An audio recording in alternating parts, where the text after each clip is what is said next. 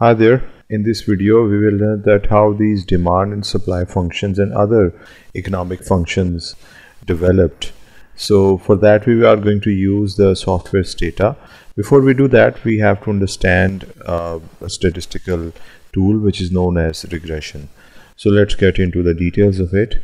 Primarily, what we do is that we get some data, and that existing data can help us to establish the relationship between a dependent and an independent variable.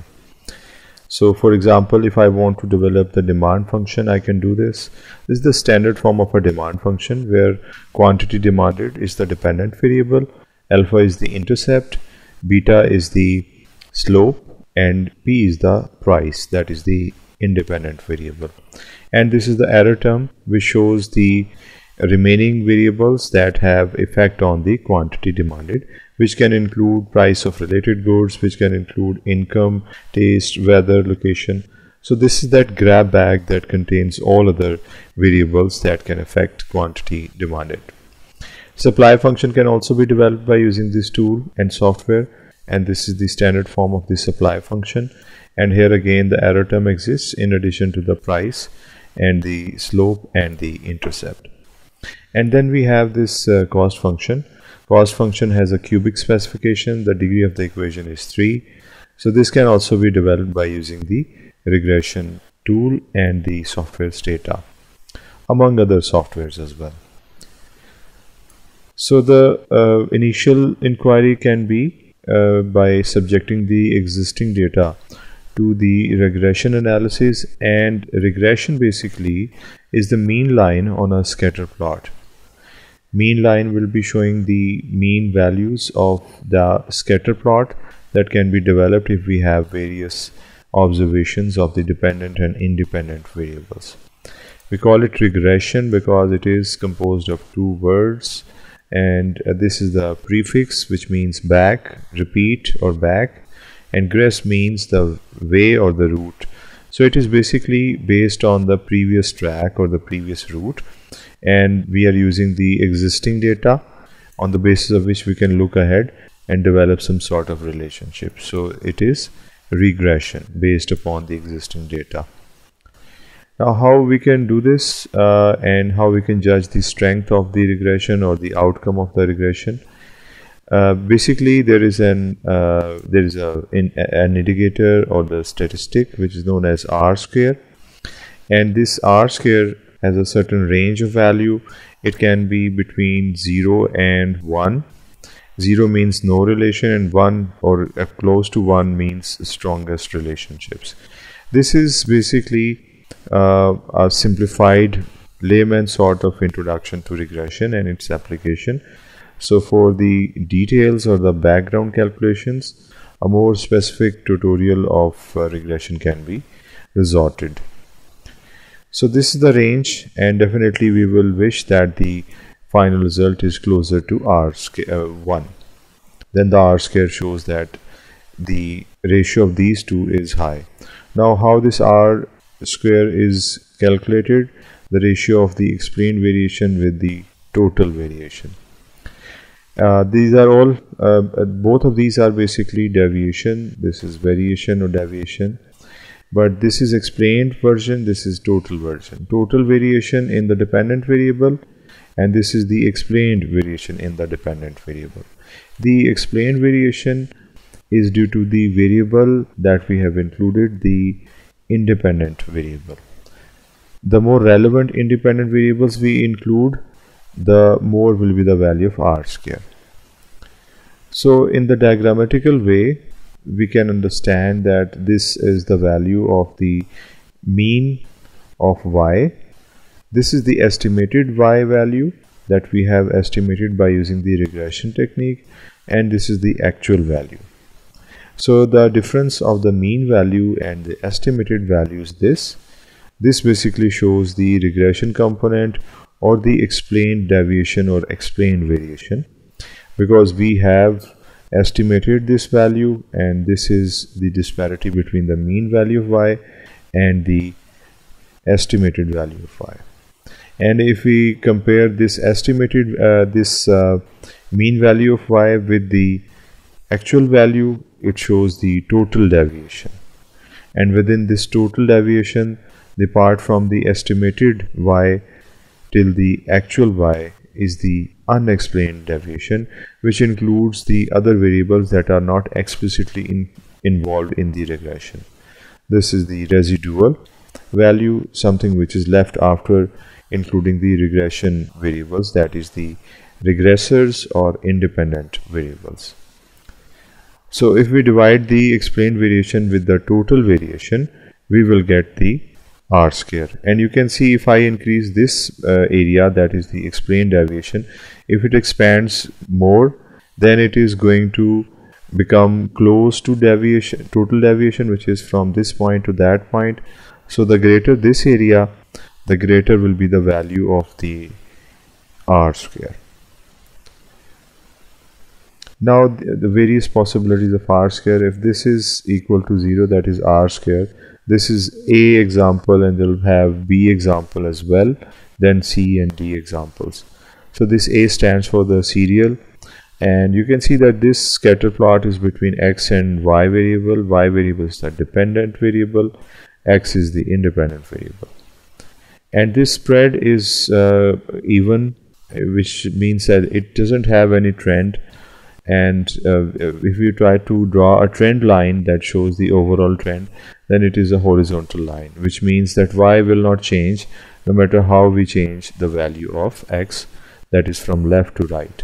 The value of y will remain the same.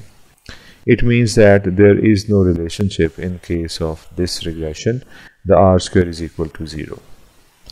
Then we consider a slightly higher value of R square. If it is equal to 0.2, then we can see that the scatter plot is giving us a certain pattern, and it shows a kind of positively sloped trend. So the line, the trend line, is basically a positively sloped line.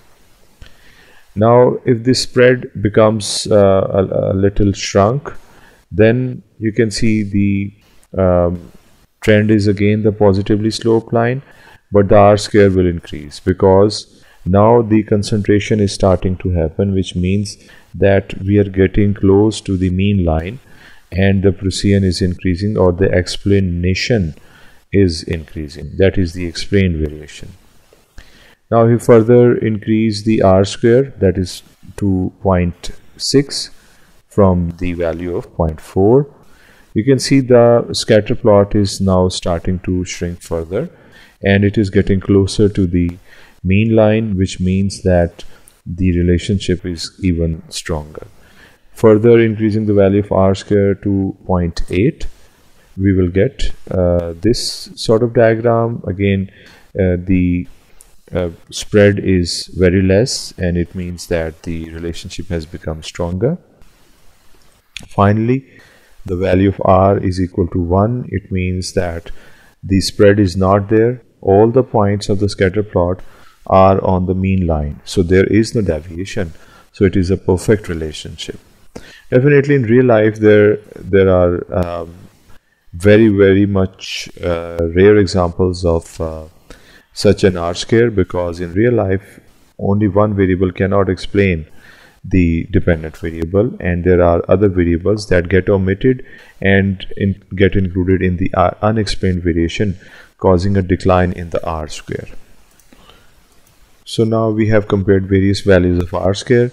Now we can come to the specific situation where we are going to develop the supply and demand functions by using Stata.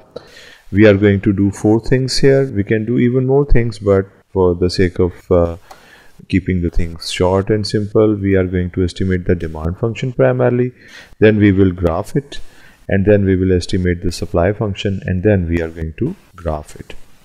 So now we will move to the window of Stata. Here you can see now we are in the window of Stata. This is the variable span in which we have price, demand, and the price for the supply function, and this is the supply variable. Now we can go to the data window to see the data. Here we are. This is the data window, price, the demand, the price for supply function, and the supply variable for the supply function. Now we come back to the estimation part. So the first step that I will do here is to run the regression between the dependent variable of demand and the independent variable of price. Once I enter after writing the command, this will be the result. This is the regression output. There are a few statistics that we will not go into the details of. We can talk about the number of observations. There are 10 observations in this. F statistic, it is having this value 20.94. Its probability value is less than 0.01, that is 1%. So it is statistically significant, showing that the overall model is a good fit. And R square is also there. And this is 0.72, which means that 72% of the variation is explained by using the variable that we have included, that is price. Adjusted R square is a refined version of R square, but right now we can focus on the R square. And this is the coefficient and this is the constant. As we saw in the standard form of the demand curve, there was one intercept which is represented with the constant here. It is 16.72, and the coefficient was there, and it has a negative sign showing the negative slope. Another important statistic, it is here the probability value. The constant, it is statistically significant. More importantly, the variable coefficient is statistically significant at 1% level of significance, because it is less than 0.01. So both of these statistics, they are desirable. So we can use this as the constant or the intercept of the demand function, and this as the slope of the demand function. So you see that we have written the demand function. This is the intercept, this is the slope, and this is the error term. So this is a more simplified version, expanding this plus sign and bringing it inside. So this is the more refined version. This is the econometric model of the demand function, and this is the mathematical model of the demand function, dispelling the error term, which will make this a mathematical function. So now we will graph this demand function by using this command. Let us go to the Stata window. So here we are in the Stata window. We'll write this command. It suggests that graph a relationship, and it's a two-way relationship in which we will fit a curve between D and P, and we will also make a scatter plot between D and P. So in addition to a scatter plot, we will also get a trend line in this. And let us see that how it can be done. Simply by pressing the enter button after typing this command, we will get this result, and you can see that it is a very meaningful graph, as it is representing the two variables, their relationship. The scatter plot is also there, and it's having a negative slope. And this is that fitted line, the mean line, the regression line that we were able to develop by using this command. So now we will go towards the supply function. So we have written this command, regression, where S is the dependent function, PR is the independent variable, and pressing enter we will get the results. Again, the number of observations are the same. The F statistic is statistically significant. The value of probability is less than 0.01. R square is 0.6903, that is 69.03% of the total variation is explained by using the price variable. And if you look at the constant, it is a negative intercept, which is desirable and meaningful in our supply function, because it gives us the reservation price, the minimum price at which the supplier is willing to sell the first unit of commodity. It is statistically significant because it is less than 0.05, that is 5%. So it is statistically significant at 5% level of significance, and the slope is there as well, which is positive, shows that when the price increases, the supply will also increase. It is statistically significant. So that is a desirable situation. Now we can use these two values to develop the supply function. So here we have substituted the value of intercept and the slope here in a more readable way, and this will become a mathematical function because we have dispelled the value of the error term. So the econometric model of supply function and the mathematical model of the supply functions. Finally, we have the graph of the supply function. By using this command, we are going to make it. So here we have written the command, and now we will press the enter button and we will get the supply function. You can see that the scatter plot is also there. These dots, they show the scatter points, and the trend line or the mean line is also there. So we have a positively sloped supply function which is developed by using this graph. And if we extend this line here at this point, if we extend x-axis, the value will be -10. So somewhere here, if I extend this line here, it will cut the x-axis at this point somewhere there, where the value of the intercept will be -10. So that gives us the reservation price. And now we are capable of making a demand and supply function by using the Stata. So now we sum up the things. This was Stata, commands and the outputs. Graphs were also shown, and this is how we can develop demand supply functions simply by using the existing data.